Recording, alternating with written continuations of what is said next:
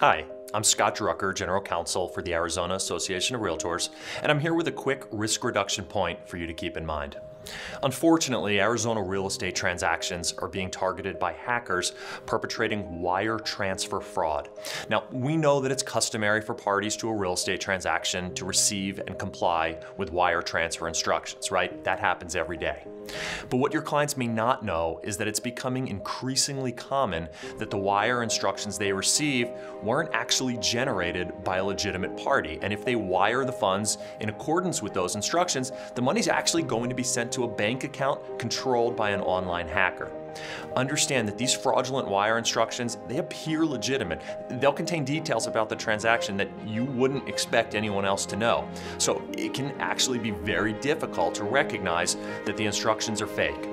But there are ways to guard against wire fraud, and one of the most important steps for your clients to take is to verify emails that convey wire instructions. Specifically, they need to confirm all email wiring instructions directly with the escrow officer by calling the escrow officer at a trusted number or speaking with them in person. Finally, if you or your client believe that you're being targeted by a wire fraud scam, immediately notify the title company, and also don't hesitate to contact the authorities.